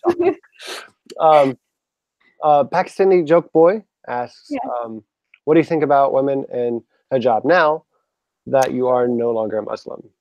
So I think hijab is a patriarchal tool of oppression. Do I think that Muslim women are oppressed? No. Again, I always put things into perspective when I'm thinking about this, because I have friends and family, and it's not a blanket statement amongst it. But I feel that a lot of people do not know what it stands for. I think they make up excuses for it. I think they have always been taught to respect it, while it still makes me like, I wouldn't say uncomfortable, but while it still makes me a little jittery, because it reminds me of my past and how I felt when I wore a hijab. Like, I thought I loved it until when I took it off, and I received so much backlash for it, and it makes me feel scared to see women wearing hijab, thinking that, what if they ever want to remove it? I don't want them to receive that backlash. I want it to be normalized. So while I understand that not all of the women want to get out of it, there is a significant amount that want to get out of it. So when I see them, that's the thoughts that cross my mind. I'm like, how are they going to do it? How are they actually going to come out? What is their plan? Do they have a plan? What is going to happen when people abuse them or ostracize them? Right. And I hear an echo of myself. It's really hard to even just speak up about it because you're not sure if it's safe to say, yeah, I don't want to wear it. Yeah, of course. You don't know who you can trust to say that. So it's really hard to say how many women don't want to wear it. Yeah, and I think it could be like a huge majority, but yeah. And more on the hijab thing will probably be happening this weekend on the hijab day and the no hijab day. So watch out for that. 1st of Feb. So watch out for Twitter, not just mine, but everybody. Look at the hashtags hijab day, no hijab day. I think it'll help you understand different people looking at it differently, whether it's ex-Muslims, Muslim women also are against the hijab. So, it's different people will have a different attitude towards it. But I will possibly be on a live podcast at midnight or something. But we will figure this out. Like there will be a lot happening on the 1st of Feb. Okay. Absolutely send me a link or something for that too. Yeah. I'd love to watch. And share. Pakistani joke boy also wants to know if you've been banned from Pakistan yet. No, not yet. So I don't know many people. So I don't know if many of my followers or anyone are Pakistanis. I'm still quite low key because I want to talk more about my cause and intellectual, and engage in intellectual debates versus what I see some ex-Muslims doing is go full on political. For me, it's more philosophical and psychological than it is political. And I think, all three of them can be drivers to different outcomes. So Pakistan as a country, no. Have I been banned by being in some Pakistanis' lives? Sure. Some have blocked me. Okay. Pakistani joke boy has a lot of questions. Did you dabble with spiritual stuff when you fell out of Islam? So like crystals, healing, energy, any of that? Not crystals, but I did look into Buddhism because I thought it's more spiritual than it is than other Abrahamic religions are. And I love the concept of the power of now and living in this time than the others, but it just didn't make sense to me. There was whenever I tried meditating and I couldn't feel the energies outside, what I would actually think of when I was meditating was more science. I would think of blood flowing in my body, and I would think of my skin, the skin touching, or me sitting on the sofa versus the energies around. Yeah, I know my wife has looked into that quite a bit too, and she really likes it. I don't think she believes in it, but she really does appreciate they're different. I feel like there are different aspects of spirituality, and people make it what they want it to be, whatever suits them. But for me, it's just the higher being and energies and karma and everything else. It makes no scientific sense to me, and I'm an engineer. So if it's not ones and zeros in probability and psychology that is understandable, it doesn't make sense to me. Yeah. Geez, I'm not that bad. Stop panic. I'm sorry. I'm the rudest host. Not Joe Witness. I'm not sure if you've heard of him. He's fantastic. I always need to talk him up because he helps me a fucking lot. But Not Joe Witness is in Australia. So he says. Are you in Sydney or Melbourne? Huh?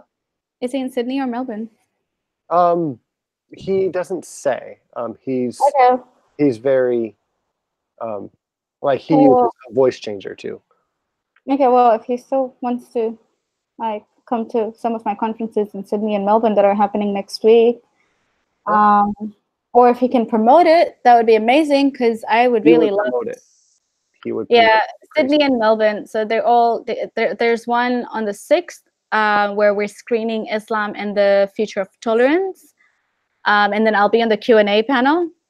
And then there's one on the 7th that is me and Amin Nababi. He's also on the Q&A panel for the first one, talking about Islam and Reformation.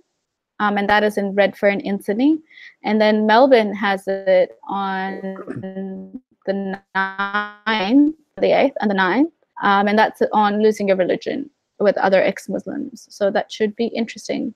It sounds very interesting. I'm excited to see that. It's hectic times for me, but I'm excited to share. Yeah. But yeah. I'm excited for you because you're out there. But his question is, he says it's a very, very important one. Being in Australia, what is your favorite beer? I don't drink beer. Oh. So I don't drink wine, I don't drink champagne, and I don't drink beer. I am more of a Scotch person. I'm more of a Scotch whiskey person. I don't like bourbon as much, but smoky Scotch is my favorite. I inherited a lot of alcohol from my friend who moved from Australia to the US. I got like 12 or 20 bottles, and I haven't bought any alcohol except for vodka. But this was one of them, and something similar. That is nice. Okay. I don't know a lot of brands. I'm very new to alcohol, so I started drinking like 18 months ago. But even then, I would take like 3 or 4 months break, and like I don't drink every weekend. Because I have a lot of work to do, and I want to be in the game. I try drinking less, but there have been like wild nights. Yes. Yeah. Yeah, like my birthday was really nice. Like the whole of November and December leading up to Christmas was really nice. Pretty much went out drinking like every couple of days, and then just before Christmas is when I stopped drinking. I didn't drink during Christmas and New Year. I just stopped. That's really funny. So no, I don't know much about beers. I went for beer tasting at one of these brewery in, I think it's in Newtown, and he would know it. They're really good at it, but I did not like it. I didn't like it. I don't think I could get myself to drink beer. I tried cider. Oh, cider? Yeah, those are kind of good. But like it was okay, like the apple peach cider. But that was okay. I like those. I've actually never finished a beer. Waiting for the hate comments. So I think we only have like 2 or 3 questions left. Perfect. Worley DR Podcast would like to know if you'd like to come on a show sometime. Can you just interview? I would love to come on podcasts, but it would have to wait like from Christy. It would have to wait until after mid-Feb because I am relocating and I'm trying to commit to less things, but I'm so easy to talk into. Like send me a Twitter or Facebook message and we can set up a time, even if it's like a month from now. I love podcasts, to be honest, more than I do mainstream media. So I'm just so I have people contacting me for mainstream media, and I've just been like ignoring it for a bit. That's fair. Because excuse me. Yeah. And go for it. Does she know any Muslims that think the Earth is flat? I do not know any Muslims that think the Earth is flat. I've been around very different ones, so I don't know any Muslims who think the Earth is flat. Brantley wants to know, and he has 2 questions. I'll ask him as one. He says, "Did you have your piercing?" I think that means before, as you were a Muslim. And what do they think of tattoos? I have seen your tattoo. I have a tattoo here that I got in April. So it actually says free. So it's like gotta like try without. Yeah. So it actually says free on the bottom here. Okay. I always knew, like before I was even a Muslim, I always knew that I wouldn't say a free soul as such. I always knew that I was. I loved my independence. Even while being a Muslim, I just loved my independence, and I think that was one of the biggest drivers coming out of Islam was not being subjugated or not fitting into gender roles or not fitting into the societal norms. So Muslims refrain from tattoos. They have fatwas on it. My brother has a tattoo. So he's not he's amazing, but he's not the best kind of Muslim because he has a tattoo, and he prays like 5 times a day. He's like very religious. But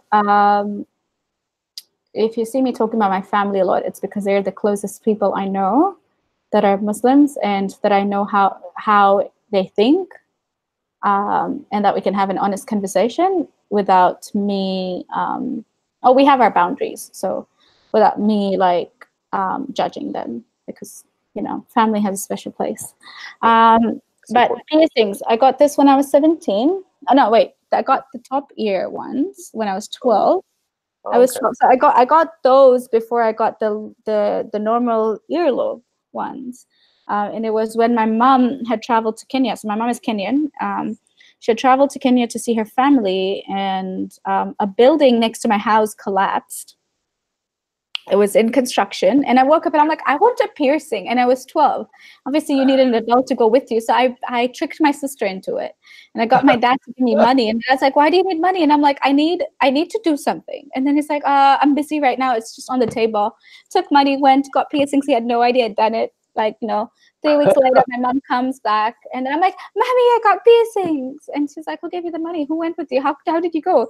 And my dad's like, I don't know what happened. It wasn't me. They accepted it. My parents can be strict, but also very chilled out. And if you put a logical argument, they're either going to ignore it or they're going to go like, do what you want. Yeah. So they're like, just do it. So when I got this one, I used to wear a headscarf. I was 17. I used to wear a headscarf. Mm-hmm. And I was so proud of it. And I went to Iran, like right after getting it. I went to Iran like 3 months in because my family's religious, and we wanted to meet up, and we wanted to go to Iran. And I've always wanted to visit all the religious places because I was kind of religious at the time. Mm-hmm. And I wore a headscarf, and my mom saw me in the airport, and she's like, "It looks nice, but can you hide it?" Like, so I would try wearing my headscarf like that. Like, yeah. As much as I could hide it. But then there were other Tanzanians who went there, like who went to Iran and were in the same hotel. And they saw it, and they're like, so can you change it? Like, is it haram and stuff? And I know people at the mosque, like Iranians at the mosque, went like, oh, it's haram. And I'm like, no, it's actually not. Like, I have read the rules before doing it because I had to put up a good argument.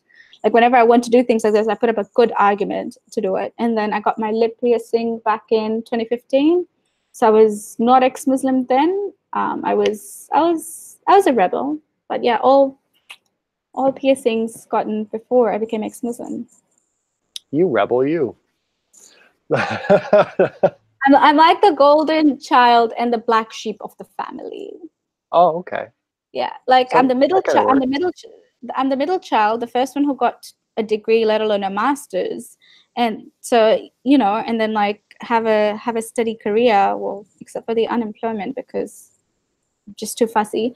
But so the golden child and the black sheep because like everything that I've done is rebellious, from piercings to like drinking alcohol to then being an atheist. So I was an atheist before I drank alcohol. Just putting it out there. But yeah, black sheep and the golden child. That's pretty cool. That's pretty cool. Got a good mix. I balance. It's yin yang. Say what? Oh, the balance? Yeah, what? Yin yang. Yin yang, the balance. Oh, yeah. Yin. Yeah. Yes. So, well, I think that's all that I have for you. Yay. Going through all the questions. Well, feel free to like ask me on Twitter or like just block or like report people who are mean to other people on Twitter. Yes. Yeah. Always do it. Take that 1 minute of an effort to like help those being bullied. Yes. Criticize ideas, not people. That's right. I agree with that. I try not to report anyone, but I know there are times where I really should. But there's been and some of the community that I'm in, like if you report anyone, then there'll just be a report war. Like everyone gets banned, and it's just a whole bunch of bullshit. But so if everybody does it combined, nobody knows who reported who. Yes, yeah. So that helps. So I just think for the sake of other people's mental sanity, people, well, one, shouldn't be attacking other people, and two, you kind of need to face the repercussions of being so vile, like, Yes. you know, like hateful towards people. I'm okay with you expressing your anger and, you know, distaste of an ideology, but, you know, call it's not free speech when you start attacking people. It's hate. No, it's not. But yeah, this has There's been a so difference. lovely. I am so sleepy and I'm gonna go back to bed That's fair. That's fair. or work. It's well, I agree. This has really been awesome. I hope you can come back sometime soon because there's so many more questions that I have for you, and you're so pleasant to talk to. Thank you. Chat, thank you for coming. Thank you for watching so long. We had at most 18 or 19 viewers, and now for the last half an hour or so, or 45 minutes, it's been bouncing between 13 and 17 viewers. So That's pretty good. When I had my first video, I had 2 viewers. And then it went up to 25, but nice. you know, yeah, but that was like my Ask Me Anything, and it was 45 minutes, and I tried putting it so concise, and but still, like, that's super cool though. I felt validated. Okay? Yeah, Viewers it's nice. validated me. Well, thank you, chat, for coming. I hope you all have a wonderful night. Zara, stick with me for a few minutes after I end the podcast, and everyone have a wonderful night. Just so you know, on Thursday morning, Eastern time, I say it all funny, 9:30 Eastern time, a.m. I have another Atheist Flashback. And it's not me. Goddess of Edge, right? Not you. And then we have a fundraiser stream 12 hours after that one starts at 9:30 for Christy Santiago. She needs new equipment for everything she does. She researches like no one else I know, and she's very involved in. Perfect. That's awesome. Yeah. And she's my co-host for the Leah podcast. So we really need the person who does all the fact checking in the world for us to have decent equipment that's not just breaking down all the time for her. Yeah. So hopefully I see everyone there. It's better than raising funds for a mosque or for scholars that spread hate. Don't spread hate. I agree. 100%. Absolutely. So again, everyone have a wonderful night. Thank you for coming, and we will see you next time. Bye, guys.